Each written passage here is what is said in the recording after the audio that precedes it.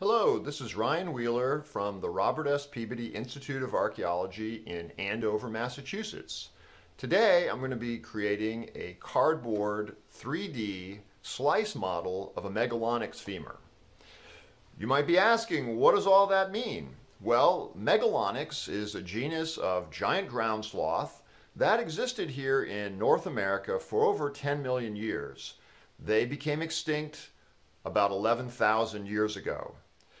Our friend Bernard Means at Virginia Commonwealth University's Virtual Curation Lab has done lots and lots of 3D scanning at institutions all across the country. And included in his scans is the femur of one of these giant ground sloths from the collection of the Smithsonian Institution. Bernard has taken his 3D scan and created a slice model. So he's broken it up into about 26 separate pieces that can then be cut out of cardboard and assembled. And so on his WordPress blog, you can actually find his plans as well as a little animated video showing the virtual assembly of one of these slice models. There are 5 pages of plans that you can download from Dr. Means' WordPress site. This is what one of those pages look like. You can see the individual pieces here. They're all numbered, and they include these little registration marks, which are very important in terms of assembling all of the pieces when we get to that stage. So what kind of things will you need for this project? Well, you'll need some nice thick cardboard. You don't want to use something like the thin cardboard from a cereal carton. That's going to be too skinny and it won't give you the nice 3 dimensions that you need for this model. This is a nice thick piece of cardboard that we wound up getting in the mail. In fact, it's possibly a little too thick, but the Megalonyx femur is a really big, thick, sort of flattish piece of bone, so I decided to go ahead and use this. We'll see how it comes out. You also want to print out all 5 pages of the plans. In fact, having 2 sets isn't a bad idea in case you make a mistake when you're creating your patterns. You want a nice sharp pair of scissors, as well as an X-Acto knife with lots of these number 11 blades. They get dull pretty quickly cutting through this cardboard, so you'll want to have a good supply of the blades on hand. I converted all of the pieces into these patterns just with regular paper that I was then able to trace onto my cardboard. And a good tip is to make sure that you follow the grain of the cardboard, essentially, or sort of go against the grain of the cardboard. So I want my piece to be on here like this, so that when I look in cross-section, I've got that honeycomb of the cardboard going along the edge of the long side of the piece of my model. That's really important. I tried this and I made one piece where I was trying to conserve cardboard, and I followed I oriented the piece in a different way on the cardboard, and I didn't get a nice clean cut on the edge. In the next part of this video, I'll demonstrate making a few of these pieces, and then in the third part we will actually do the assembly, and in the fourth part I've decided to paint this and decorate it so that it looks river stained, like it came out of one of the rivers in Florida where I'm from, and you do get a lot of these fossil bones from this Rancho La Brean fauna. So I'll see you in a second as we start to begin cutting out some of these pieces. I'm back and I'm ready to start transferring my pattern over to my cardboard. The first thing I'm going to do is I'm going to replace my number 11 blade so that I've got a nice, fresh, new, sharp number 11 in my A handle here. Before I start cutting, I'll angle my camera so that you can watch.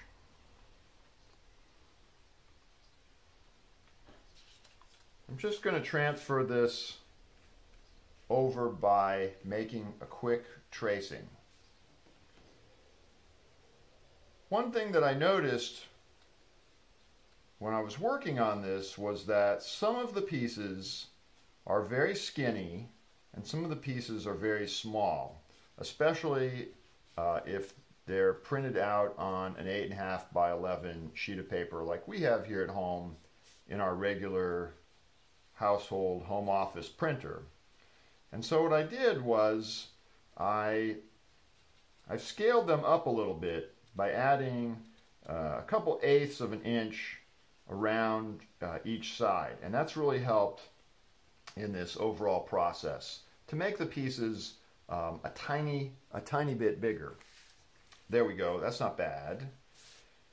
Good. And this is actually the piece that I had made earlier, but was a little unhappy with. And you can see that what I wound up with when I followed the grain of the cardboard was a really ragged edge. I don't have that nice honeycomb pattern. I have a little bit there, but not so much on this side. And so I'm hoping that in redoing this piece, I'm going to wind up with a much better cut. It's also really helpful to have a cutting board so that you can protect your dining room table and not get in trouble for slicing and dicing the table up. So I always wind up pulling the knife towards me when I'm making these cuts, and the nice new blade is going to help me get a nice fresh cut.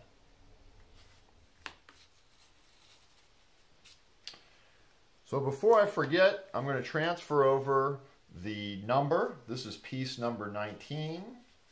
And I'm going to transfer quickly over the registration marks, which will help me orient this piece when I go ahead to put together my model in a few minutes. Looks like we're almost done here.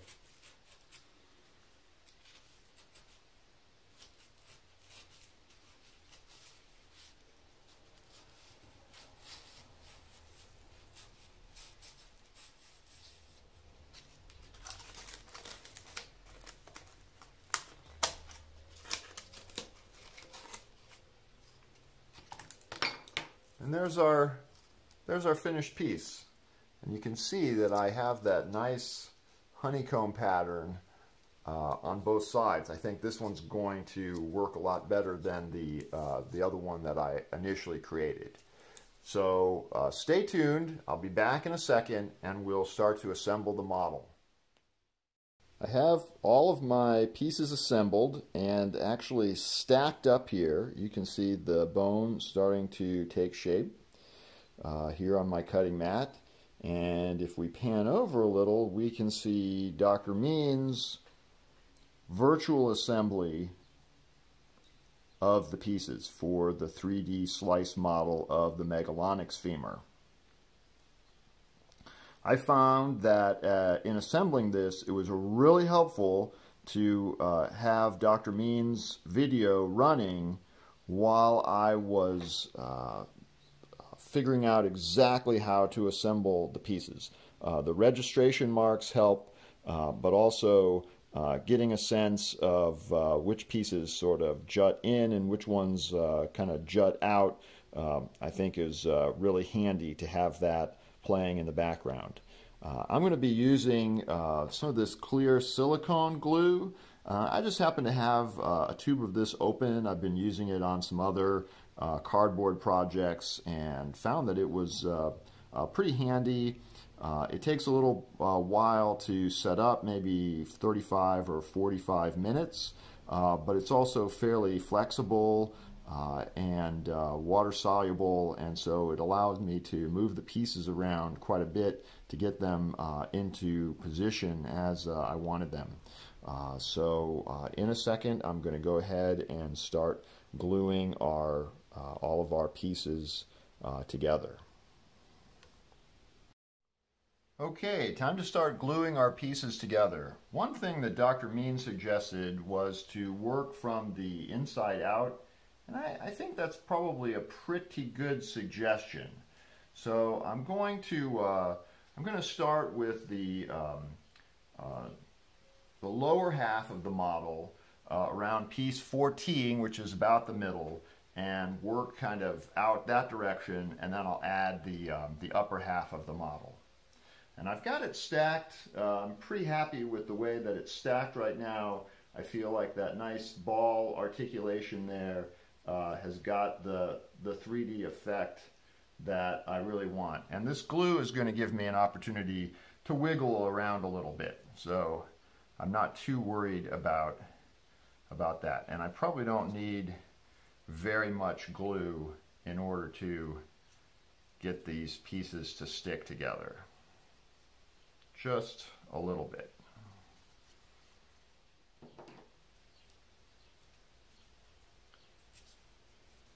I'm pretty happy with that effect right there, and I can wiggle these a little bit as necessary, especially as I start to add some of the pieces above and below.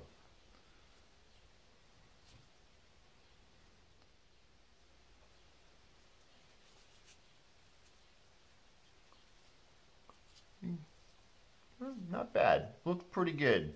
I'm going to do the rest of this off camera, and when I come back, I should have it all put together.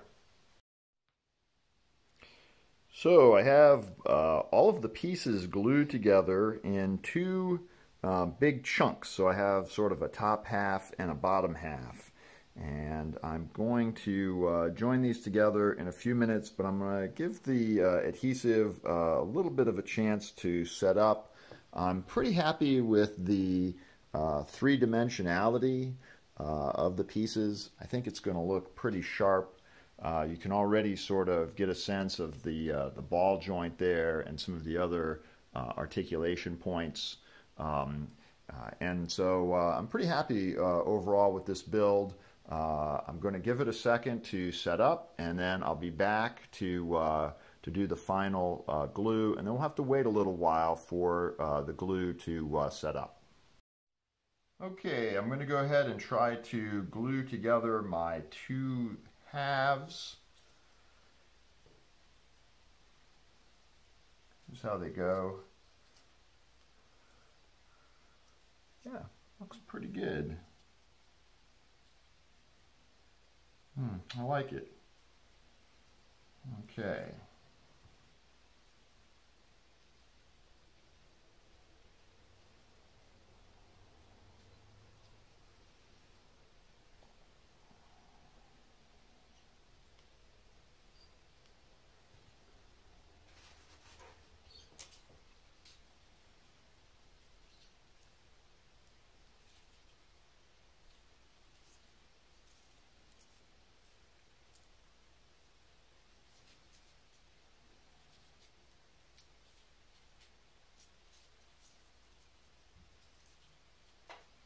Well, there we have it. Looks pretty good. Really just need to let it sit up now. I'm going to use a little black spray paint, and I'm going to use some brown acrylic paint to put some highlights on it. But at this point, it just needs to, the glue just needs to set. So we'll be back to spray paint it in a little bit. Hi, we're out here in the garage where we have a little bit better ventilation for our final stages of painting and decorating our Megalonyx Femur, our 3D cardboard slice model of the Megalonyx Femur, designed by Bernard Means of the Virtual Curation Lab at Virginia Commonwealth University. I think it came out pretty nicely. Stand back here so that you can take a look at it. I've just got a can of black spray paint left over from some other projects. I'm going to go ahead and paint it fairly lightly. I don't want to soak it.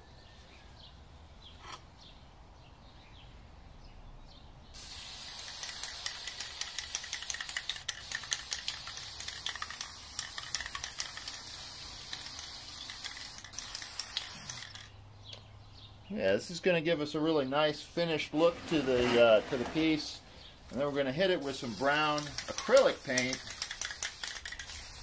to add a little bit of extra detail.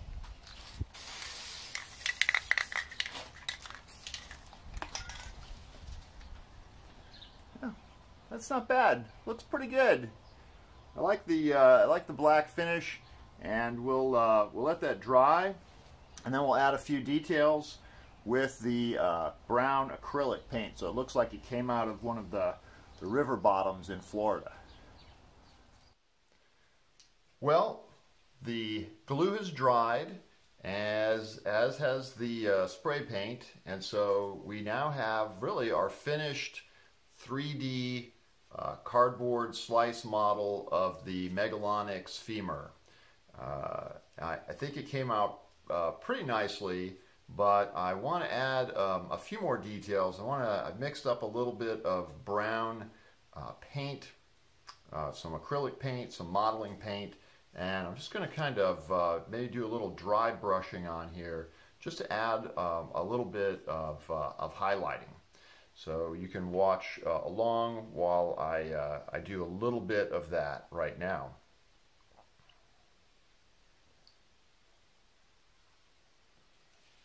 Let's see.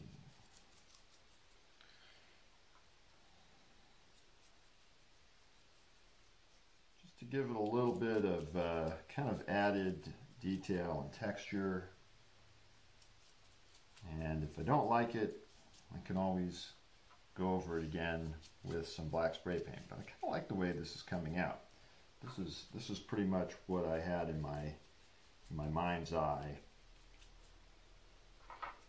So now this really reminds me of some of the big fossil bones that come out of some of the rivers in central Florida, where in some cases entire ground sloths have been preserved and then found later by avocational fossil hunters as well as paleontologists.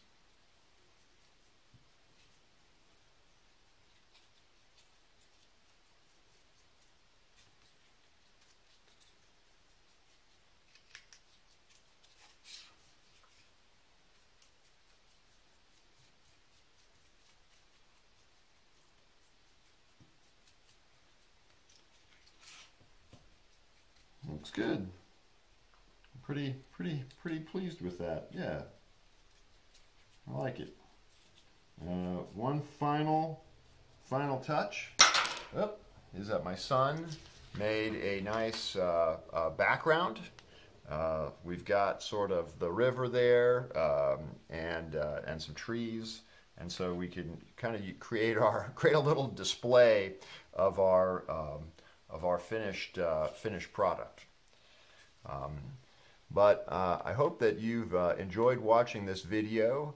I'm thinking about trying to build some of the other 3D slice models that Dr. Means has posted from his 3D scans. And if I get a chance to do that, I'll share those as well. So thanks very much, and check for more videos here at the Robert S. Peabody Institute of Archaeology. Thanks.